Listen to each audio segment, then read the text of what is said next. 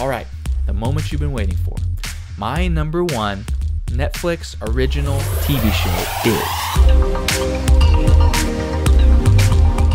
Well, hey everybody, Dan Drake here, and I'm gonna count down my top 10 favorite Netflix original TV shows. I'm going to try and avoid these obvious ones because, I mean, Netflix has like 100 billion original things and they're all really good. There you go. I like these things too. So whether you've been snuggled up on the couch in your PJs for the better part of 2 weeks, or you're 1,000 years in the future learning about YouTube in history class, I see you. Let's go over my top 10 favorite bingeable guilty pleasures. Here we go. Now you see, kids, humans used to sit on their couches and watch 3, 4, maybe 10 hours of content at a time. That was called binging. The collective wisdom and knowledge of the entire human race was in our pockets, and we decided to spend time like this. On a related note, we also used to have a thing called trees. Now, these are in no particular order, but we'll start with this, the circle. I love the circle. There's something about the way these people are interacting through the screen, some of them being real and some of them being fake, that I just can't take my eyes off of. I'm even watching The Circle Brazil right now, and I can't speak Portuguese. A lot of these real people are just lovable characters that I enjoyed getting to know over the course of the season. And I love the way it makes me think about how I interact with people online, the kind of front or profile I put out there to the world as almost a wall. It's almost like an apartment room that I can't escape. The Circle shows us what could be if we let down our walls and really let people get to know the real us. The kind of community and vulnerability that can be there when we all, well, to borrow from MTV, when people stop being polite and start getting real. The real world. I've really enjoyed it. And so if you're looking for some reality TV flair, but you've already, cut the cord, The Circle is a great choice for you. All right. Let's talk about the next pick, which is Lock and Key. Now, I've been a huge fan of Lock and Key for a long time, for several reasons. Here's the first. It's based on a series of graphic novels that are fantastic. Number 2, those graphic novels were actually written by Joe Hill, who is, drumroll please, Stephen King's son.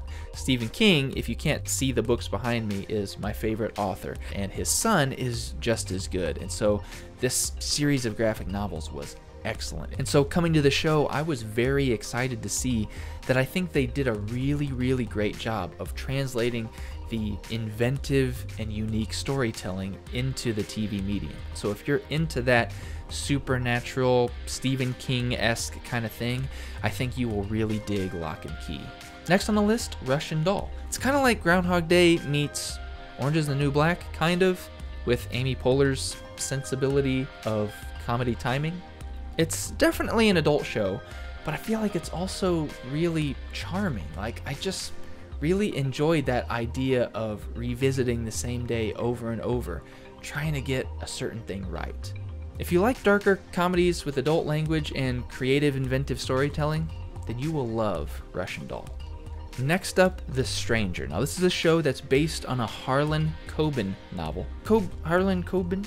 But that author specializes in mysteries. These kind of generic James Patterson mystery-esque novels are, not everyone's cup of tea. But if you like them, you will really like The Stranger. It starts with a very interesting premise when an absolute stranger walks up to a character and seems to know all of their deepest, darkest secrets. I mean, talk about scary. What can secrets do to a person, to a family, and to an entire community? It's really intriguing for a, generic-ish mystery.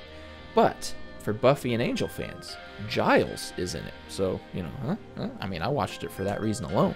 I think if you like that sort of thing, if you like mysteries, you will really like The Stranger. And the ending, I'd say, is a little controversial. So if you've seen it, let me know in the comments what you thought of the ending. All right, next on the list is a little bit of a guilty pleasure. This is a show I watched with my wife, like a lot of these shows, and probably not something I would have picked if I was picking on my own, but I'm really glad that we watched this, and it's Santa Clarita Diet.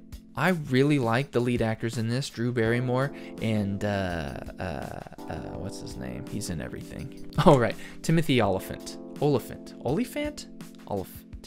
Timothy. This is a really, really fun show that centers around zombies, but with a fun, lighthearted take on that. The show is hilarious, has a great supporting cast. There's definitely some Buffy the Vampire Slayer influence in that you can deal with the supernatural, but in a funny way.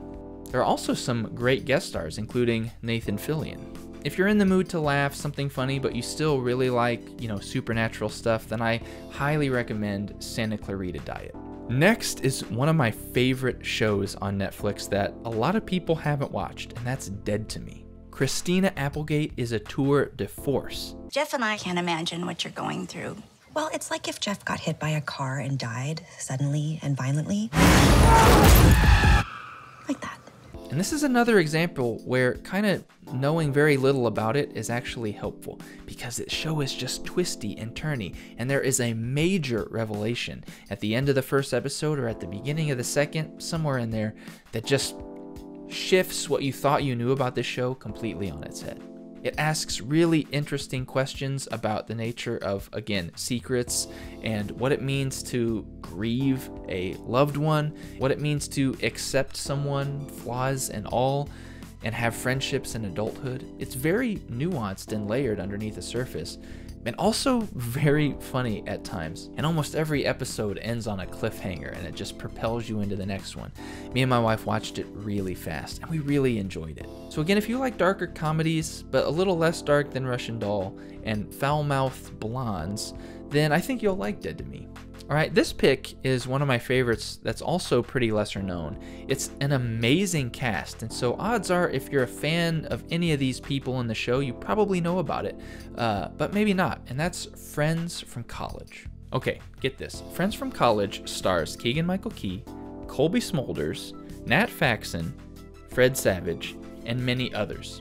As someone who's a little bit younger than them, but who has a family and a kid, I totally identify with missing the feel of what it's like to have friendship in your early 20s and in college. Of course, there's drama and they make each other cry, and there's, messed up relationships, people are married but having affairs and adult situations like that, but it's interesting to see them navigate that and try to hold on to friendships from college that people don't normally hold on to nowadays. It's not like the greatest achievement in cinema or anything, but I really enjoyed it. And so if this sounds like something you would really enjoy, then check it out, Friends from College. All right, gotta talk about Godless, an amazing Western. And I'm not like some huge Western fan or anything, but Godless is extremely entertaining, namely because of Jeff Daniels. Now, I love Jeff Daniels. Ever since I saw him in, Dumb and Dumber, and in The Newsroom, in Squid and the Whale. I mean, Jeff Daniels is an amazing actor, and he is never better than in Godless. This limited series from 2017 also has a stellar cast. Besides Jeff Daniels, there's Scoot McNairy, who's one of my favorites from *Halt and Catch Fire*, and Merritt Weaver, who pops up every once in a while in something, and I'm always like, dang, who is that? She's amazing. And also Michelle Dockery, who's from that British show everybody likes, Cranford. If you're a fan of Westerns or of Jeff Daniels, I highly recommend Godless. Next up is Maniac, and woohoo, is this a good show? I mean, this was developed and directed by Cary Fukunaga, who was the main director for season 1 of True Detective. That's when he first got on my radar, which is, season 1 is a masterpiece. It's got Emma Stone, it's got Jonah Hill, it's got Justin Theroux. It is a fantastically weird series, okay? It's amazing. If you like psychological thrillers, dark comedies, weird pharmaceutically based trips, the acting is superb, the storyline is intriguing and mysterious, and the directing is just unbelievable. If you're interested in that kind of thing, I think it's for you.